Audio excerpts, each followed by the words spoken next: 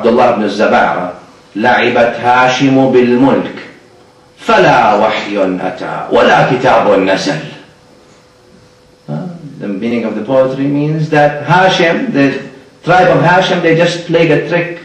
No wahi came and no book was revealed. Until here, until this level of dhulm and the decrease in iman, until this level gets to you? Subhanallah. So sometimes this iman decreases until it dips to one in Jahannam. Waliyadu billah. Because the decrease of iman is a sickness, disease, marad. Al-Quran mentions it as marad, right? Marad means disease. What happens when someone's heart is diseased? Bismillah ar-Rahman ar-Rahim. في قلوبهم مرض فزادهم الله مرضا. Once that disease happens, the disease will increase until waliyadu billah they go to Jahannam. No. But the other reason for then not having a haya tayyiba or a life that is tayyiba and good is then what? Al-amal al-salih. Man amila salihan min dhakarin aw untha wa huwa mu'min. So we talked about mu'min. Let's talk about al-amal al-salih. What can it be? Amal al-salih. Al-amal, the deed, sometimes is divided individually and collectively. What do I mean by that? Okay. On individual cases, ask ourselves, every one of ourselves, do we fulfill Allah's rights that He told us to do? Do we follow the sunnah of the Prophet sallallahu alaihi wasallam? Do we abide by the Quran or we abandon the Quran? We have to ask ourselves these questions. Do you take care of your kids or you leave your kids outside in the streets for the shayateen of ins and jinn to influence them? This is a responsibility. This is something that you do. Does the wife fulfill the rights of her husband? Or she's busy with TV? Does the husband fulfill the right of his wife? Or he's busy with his friends? We have to ask ourselves, where do we stand? Are we really doing istighfar and tawbah every day to Allah subhanahu wa ta'ala? I want you just this moment right now to remember, for 1 second, to remember what the things we've done, you've done, and start with saying Allahumma salli ala Sayyidina in your heart, Allahumma salli ala Sayyidina Muhammad wa ali Muhammad, and say in your heart, astaghfirullah wa atubu ilayhi, repent to Allah now, right now, and then end it with Allahumma salli ala Muhammad wa ala ali Muhammad. Repent, let's go back to Allah. We have to do that. In order for us to live this comfortable life, there's no other way but to go back to Allah subhanahu wa ta'ala so we can get this life that we seek. We all want to be happy. How can we be happy? This is the way. Then how can, as an individual, you have to check yourself, see where you stand. Then how about as an ummah as well?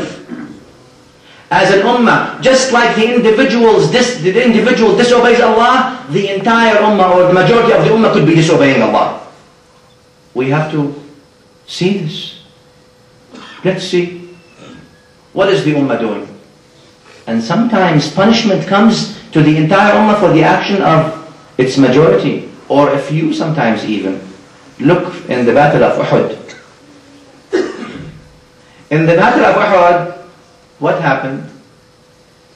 And Nabi sallallahu alayhi wa sallam appointed 40 people on the mountain. Those who would throw arrows. No matter, he told them specific order. No matter what happens, even if the birds would come to pick you, do not move from your posts until you get a clear order. No matter what happens on the field. People stood very nicely, watching. They're on the mountain. They're watching Muslims fight. First hour or two, Muslims were superior. Kuffar were running back. And the kuffar were leaving all their things behind. All their swords, or their money, all their foods, all their valuables, everything, they're leaving and running. Some people were in the floor. They said, there's some money. Let's get some. Abdullah ibn Jubair said, Ya qawm, O people, Rasulullah sallallahu alaihi wasallam told you, gave you an advice. Do not disobey Rasulullah sallallahu alaihi wasallam. Don't worry about this. Sometimes dunya blinds people. Sometimes money blinds people. Sometimes gold blinds people. Subhanallah. Allah reveals the ayah, minkum man yuridu dunya wa minkum man yuridu al-akhirah. Among you people who want the dunya, and among you people who want the akhirah. So these people came down, some of them, and what happened? The army of the kuffar made their U-turn all the way, and attacked the Muslims from behind, and many of the Muslims were killed. Many of the Sahaba, among them Sayyiduna Hamza, Ridwanullahi ta'ala, Asadullah, wa Asadu Rasulihi. The day of sadness, Al-Muslimin went back to Medina crying, in tears.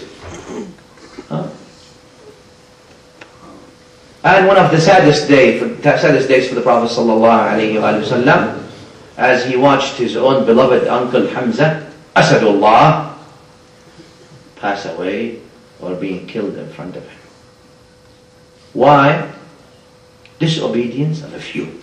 We have to ask ourselves as a community or as an ummah, are we disobeying Allah subhanahu wa ta'ala? Are we disobeying Rasulullah sallallahu alaihi wasallam? So we are exposed to this punishment.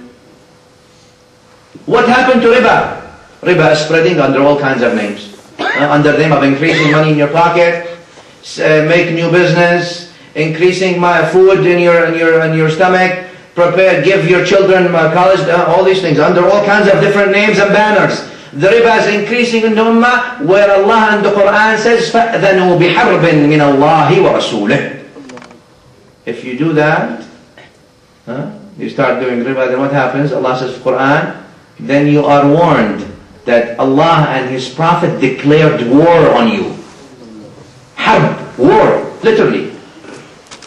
فَأْذَنُوا بِحَرْبٍ, a war. From who? The war. Who's fighting you if you do riba? Allah and His Rasul sallallahu alayhi wa sallam. Min Allahi. And this ayah, because people until today they do riba. Not only back then, until today they do riba. And guess who fights them?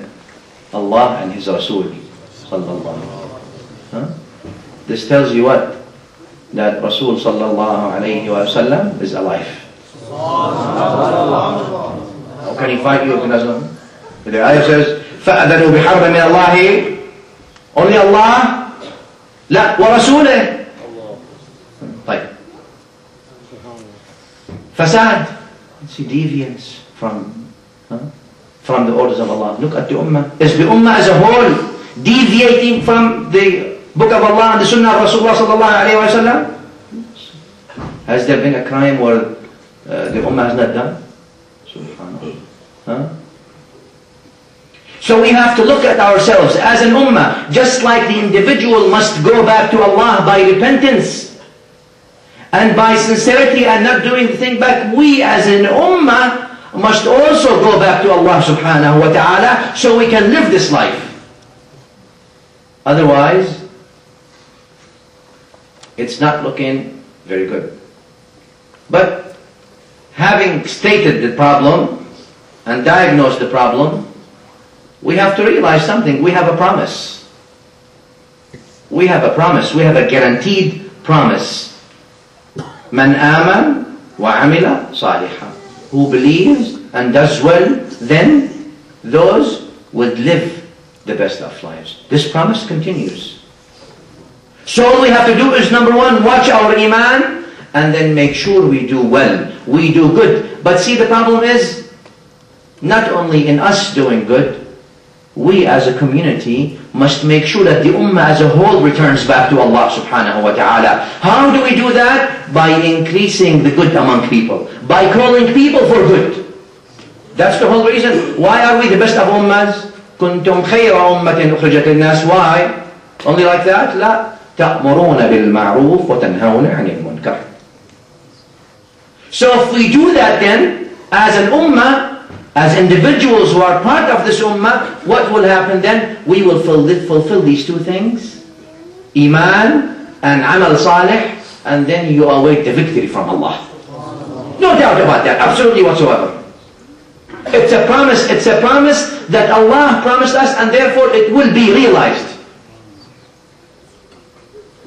In the worst of times, in the most darkest of moments,